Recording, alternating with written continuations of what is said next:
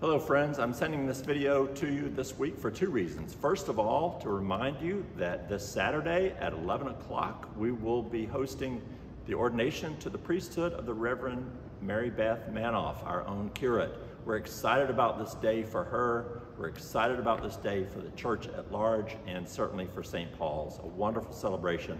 I hope you have already have this on your calendar, and if not, put it on there now, Saturday at 11 o'clock in the morning this Saturday. She will be celebrating the Eucharist for her first time on Sunday morning, also a very big day for her.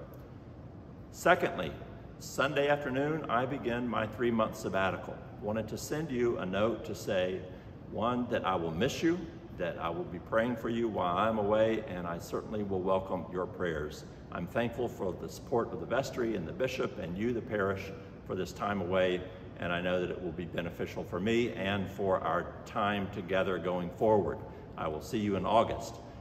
Along with the lines of the sabbatical, I'm very excited about our work that we will be doing together, reflection and renewal, building our future together, and the work that's going to happen while I'm away, and then the work that will happen as we come back together and put that plan moving forward. It's going to be good work. I know that you are committed to it. I am as well, and am thankful for that.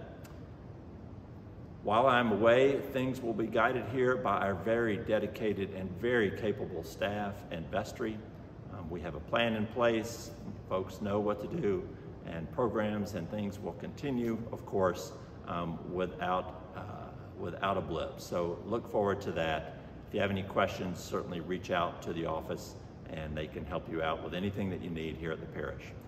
Godspeed. Look forward to seeing you this Saturday at Mary Beth's ordination, and Sunday morning I will be with you, and then we'll begin my sabbatical immediately following.